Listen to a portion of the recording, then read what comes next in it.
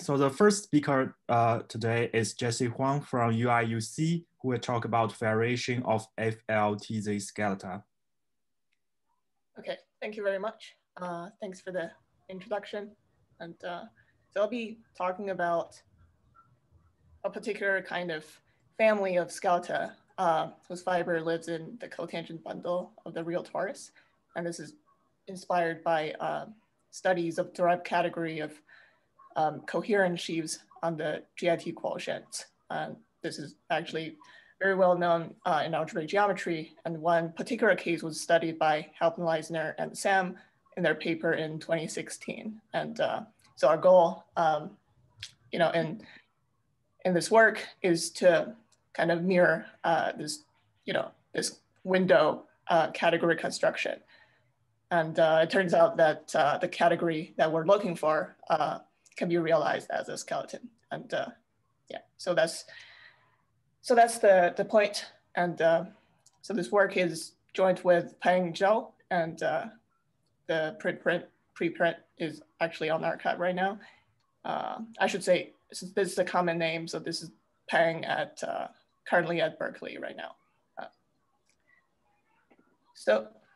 All right, so what kind of skeleton are we interested in? So the local picture of it, at least, looks like the following skeleton. So we're going to look at a poset, any poset in the power poset of the set of n elements, and we're going to build a skeleton out of it from the singular support of the region that looks like an open region that looks like the following. So we're putting a condition that requires the ith coordinate to be positive for little I, not in capital I, for each I in the poset. And the singular support, since it's a Lagrangian, so the union of it is gonna give you a skeleton, and the skeleton will live in T star of R to the n. So it may not be very intuitive just by looking at the definition. So here's an example of what the PIs look like. So when n equals 2, we're just looking at the picture of R2.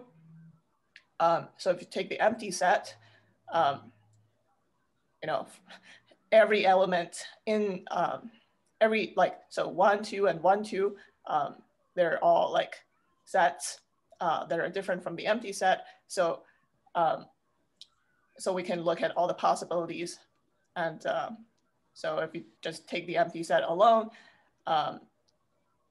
none of the two coordinates will be free, and you're requiring everything to be positive. So we're looking at the positive quadrant, and the singular support of that is going to be the exterior conormal of this kind of closed cone. Right. And now we can also take curly I to be consisting of like set, we can take the set to be just the set 1 or the set 2 or the set 1, 2, and we can say P1.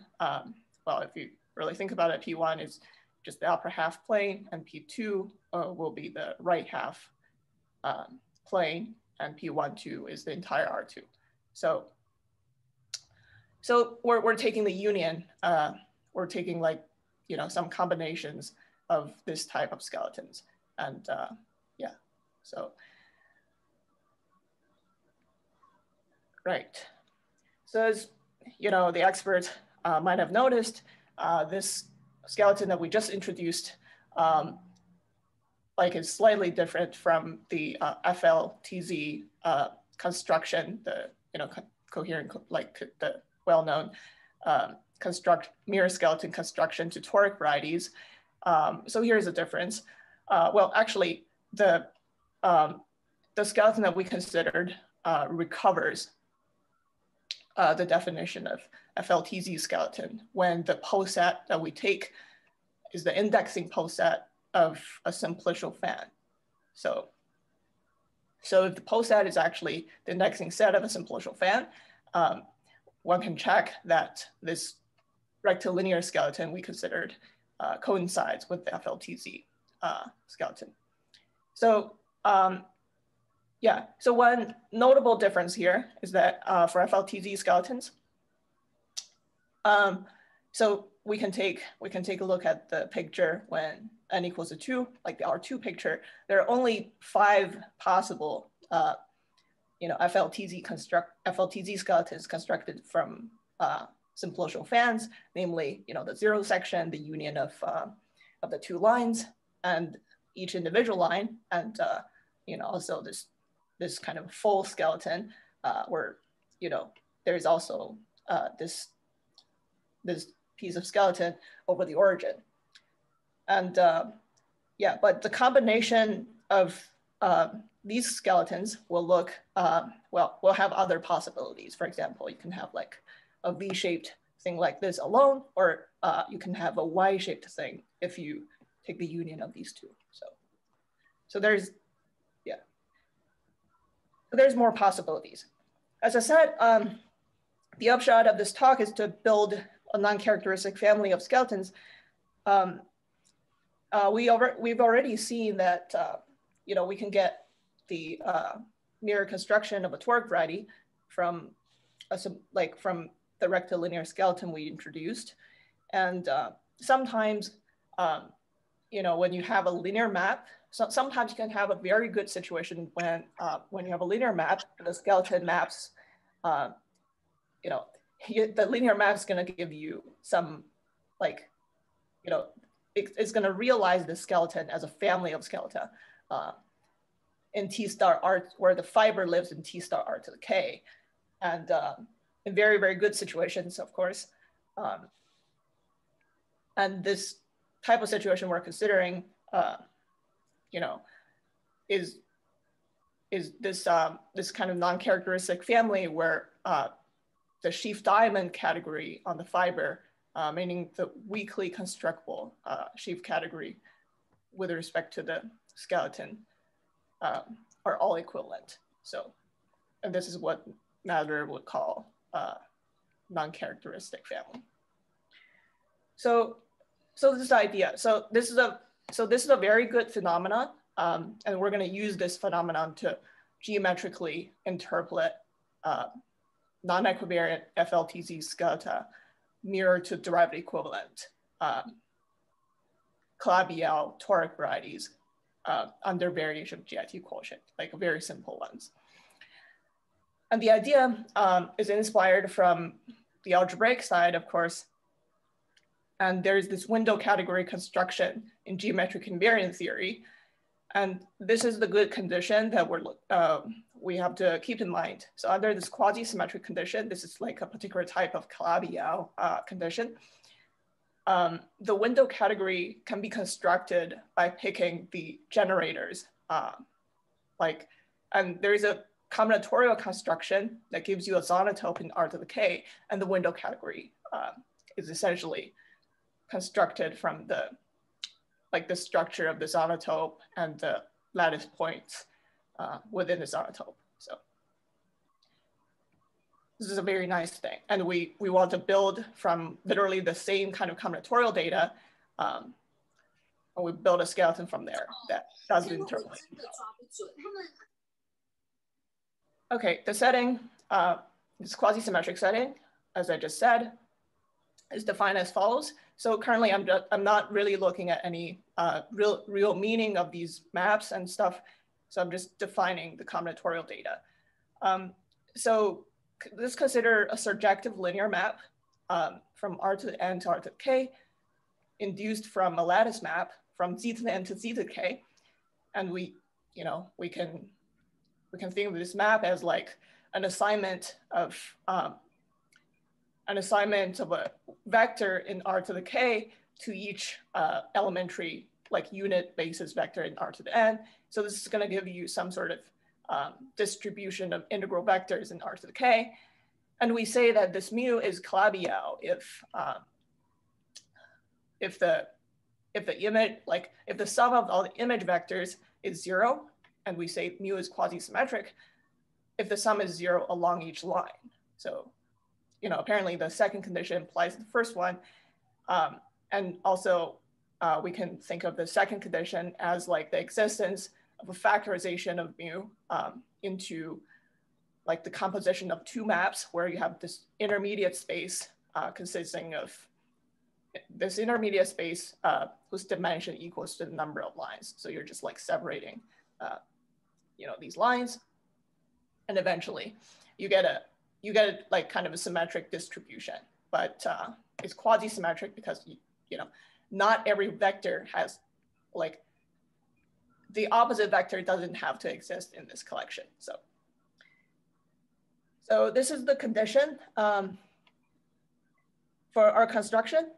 And there is a key object coming out of this quasi-symmetric condition, namely that we can just take the mu image of the unit cube, actually half of it.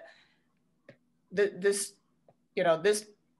object is a zonotope. A zonotope is just like generally, it's just the projection image of a cube, or like rectangle.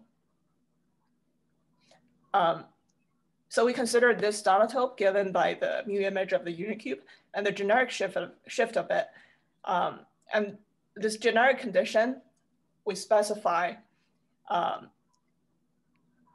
is to make it like the boundary of the zonotope not intersect the integral lattice. So we can imagine that this zonotope is shifted to a generic position so that like all the lattice points are within the interior, and we call the collection of lattice points in the interior a window. So here's like one prototypical example to keep in mind for this kind of construction. This picture is gonna actually serve as our base space where the family of skeleton lives. So the picture on the left is the weight distribution. So mu is going to be from R6 to R2, where we send the basis vectors to all these beta i's, and it's quasi-symmetric because along each line you have like for each vector along each line you have the opposite vector, and if you do the calculation of the zonotope, it's going to be this hexagon. This picture is actually not perfectly clear, but if you look carefully enough, this is actually the zonotope shifted to a generic position, or like you have generically, if you shift, like imagine shifting this hexagon, you will have 3 points within the interior, and these 3 points will be the window points. All right, just a word on the GIT. So we just gave a combinatorial construction of everything. So what does all this mean? So the beta i's that we get can be thought of as like a weights of a k-dimensional torus action on the n-dimensional affine space. And we're essentially just looking at a GIT problem where we have this algebraic torus acting on this affine variety. And, and the like r to the k can be thought of as the lattice of this torus, sorry, the character lattice of the torus tensoring with R, and the GIT parameter. Because we're looking at a GIT problem, there's going to be a GIT parameter that lives in R to the k, and R to the k has this wall and chamber decomposition, and if we pick different L from each chamber, the GIT quotients we get will be birationally, there will be birational cobordism, sorry, birational morphisms among these things. And the quasi-symmetric condition guarantees that these toric varieties that we get will be derivative equivalent to each other. And the theorem that we mentioned at the beginning by Halpern, Leisner, and Sam says that if you just, here's kind of like where the magic comes from. So if you look at the window point, because this is a character lattice, so each window point is literally like a character. So a character corresponds to an equivariant line bundle. So you can just look at the subcategory of the derived category of this kind of quotient stack, or the equivariant derived category generated by these line bundles corresponding to the window point. Then if you apply I upper star to any generic semi-stable locus, you know, is going to give you an equivalence that computes the derived coherent sheaf category of the GIT quotients. So this is a very nice theorem. And just like one more thing about the chamber decomposition. So in this quasi-symmetric case, the GKZ fan, or like the secondary fan, or the GIT fan, you know, that gives you the variation of GIT quotient that, or that gives you the decomposition R to the K, is actually given by the hyperplane arrangement parallel to the facets of the sonotope that we constructed. So this is a very nice property, and we're gonna. I should also say that so there is a lot of combinatorial properties of this sonotope that we can exploit to get a lot of nice structures. And so the idea to mirror all of this is just to build a skeleton over R to the K, whose fiber lives in T star T to the minus K, or actually, you know, you actually have to mod out by the kernel of the lattice map to make your fiber skeleton actually live in torus. But most of the time we just look at the universal cover picture, which is easier to understand. So, right, so we want to build a skeleton over this space. So that roughly like over each chamber, we get the semi-stable FLTZ skeleton mirrored to these toric varieties. Okay, so what is the construction then? What we do is actually very simple. So we just take the constructible correspondence images of these window objects. So for each point, we just take this this kind of sheaf supported on the closure, this kind of structural sheaf at the open region, like open positive coordinate cone, I should say, and take the union, which is lifted up to R to the N, lift a window point to R to the N, and take the union of all the singular supports of these objects, mod out by M, and this will construct a skeleton in T star R to the N mod M, and this is like isomorphic to T star T to the N minus K cross R to the K. So this is where this skeleton lives. And this skeleton is going to be doing the interpolation job that I mentioned at the beginning. So, but like, yeah, okay, so before I get into the main theorem, so here's like one thing that, that is slightly different from the algebraic construction. So we have to thicken the wall. We have to thicken the walls to actually get what we want. By that, we mean, because the window skeleton is constructed from these points, and the whole skeleton you can just think of like as something extrapolated from these window regions, right? And actually, you know, the union of that, like window skeleton as a union of all these singular support extrapolated from the window region actually sees, you know, all the structures within, like the FLTZ structure within each chamber. So the thick wall, you know, because quasi-symmetry gives you this hyperplane arrangement that coincides with the GKZ fan, we can just thicken the wall. So thicken the wall, the GKZ walls by the zonotope itself in the generic position. And this will give you like some thickened walls. We'll show some pictures later, but like, you know, you just have the thick walls kind of extended from the zonotope parallel to the boundary components are parallel to the faces of the zonotope. And then the complement are still some chambers. And this is actually the decomposition that we have. So, you know, I'm just gonna jump ahead just to illustrate what the thick walls look like. So the blue region will be the thick wall. And the complement consists of 6 chambers.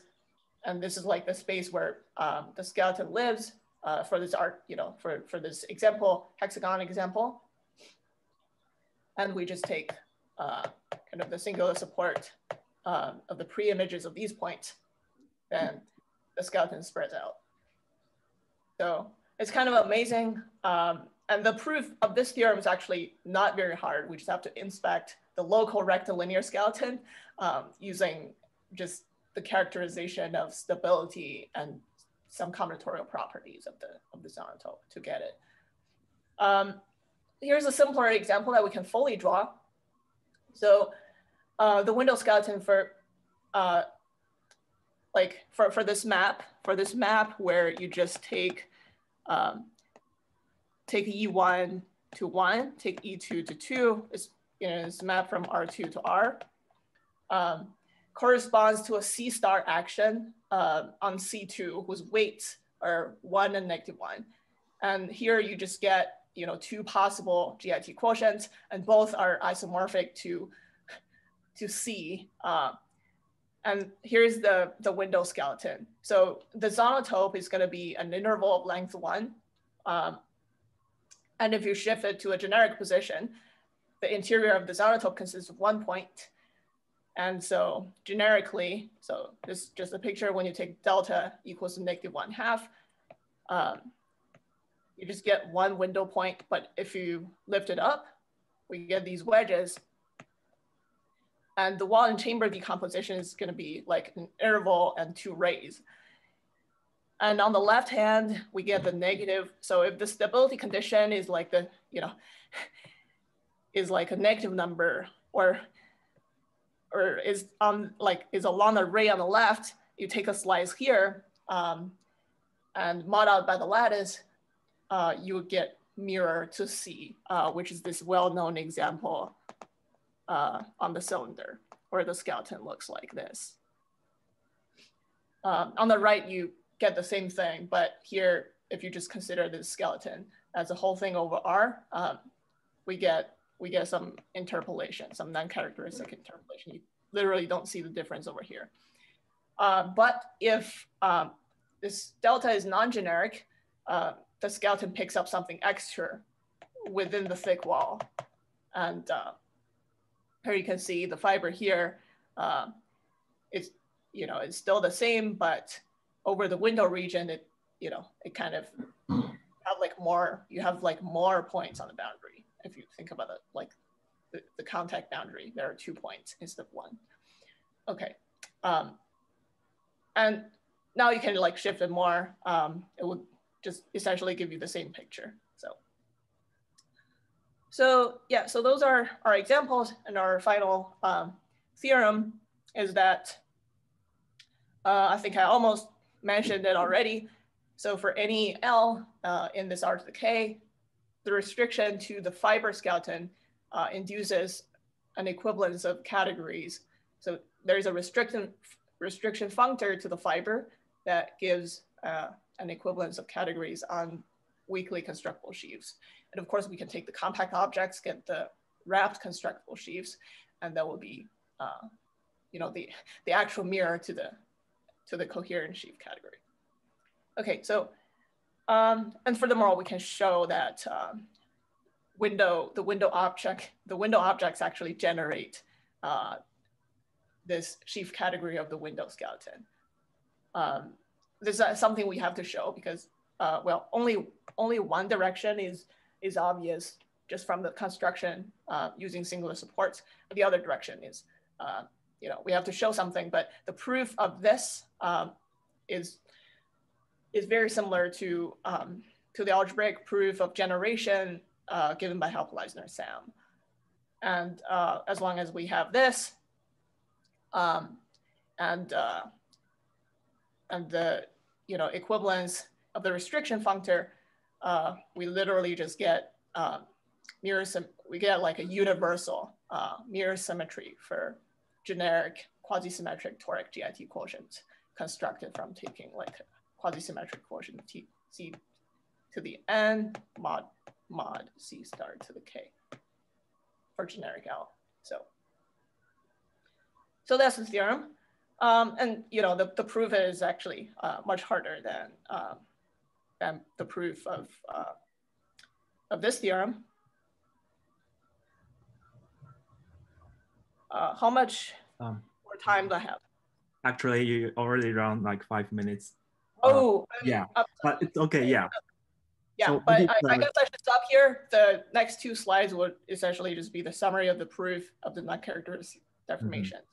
Yeah, so maybe we could like stop here, and in case people are interested in the proof, we can look into the 2 slides. So let's send the speaker first again. Thank you for the. Thank you. And are there any questions? We have 5 minutes for the question. Yeah, let me jump to the theorem page.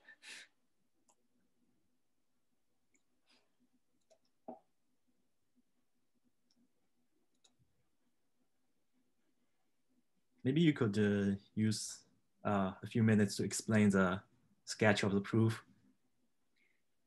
Yeah, sure. So, so at the beginning, I introduced the local picture. So to prove that this is actually an equivalence, we need to show the following. So like, you know, before restricting those fibers, it's better to just look at like a small open neighborhood around each lattice point upstairs.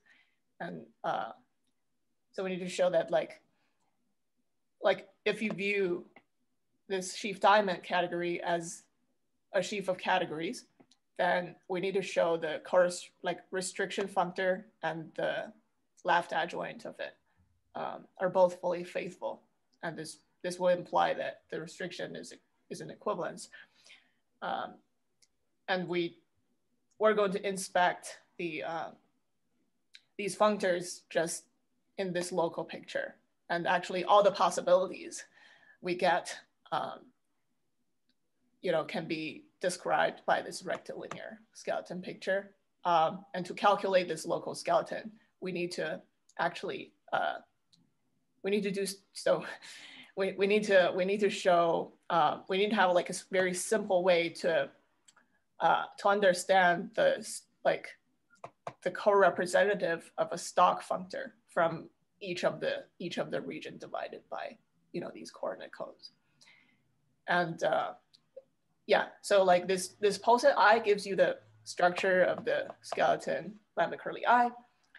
The resolution, there's actually a huge resolution given by the order complex of it. And but this resolution is not good enough. So this is some sort of a check resolution, but this is not good enough for actual calculation of proving that the window is actually a window. So we need to simplify this.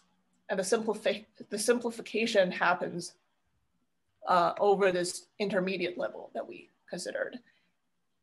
So what we did is that we basically obtained like a simpler resolution of these stock probe sheaves in terms of like intersection patterns between kind of I should say like,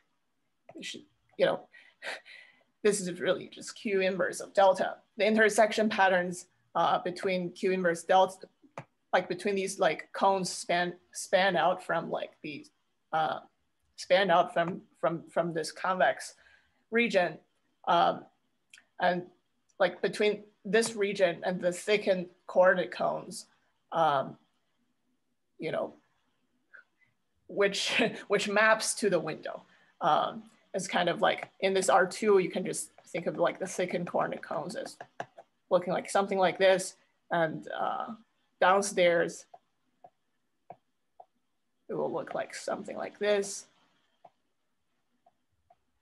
And so there will be some translation of, of the geometry and topology of, these intersection patterns. And you get a simpler order complex out of it that gives you like a formula for the resolution of Fi for general I. And yeah, And like the proof of co-restriction, which is the hardest part, is to describe the support of this FI using this resolution. You describe the support of it away from the region of the stock you're taking from, and to relate that to the actual shape of the skeleton. So in the symplectic language, this FI is basically just like, you know, you're wrapping, so you have a skeleton, you're wrapping a cotangent fiber until you can't wrap it anymore. And there will be some regions it occupies. And, you know, if you take like the intersection with another cotangent fiber, you know, there will be somewhere it's non-trivial, somewhere it's trivial. You have to specify where, you know, where like you will have like non-trivial wrapped cohomology. So, yeah, maybe it's a good time to wrap up because we need to start the second talk. So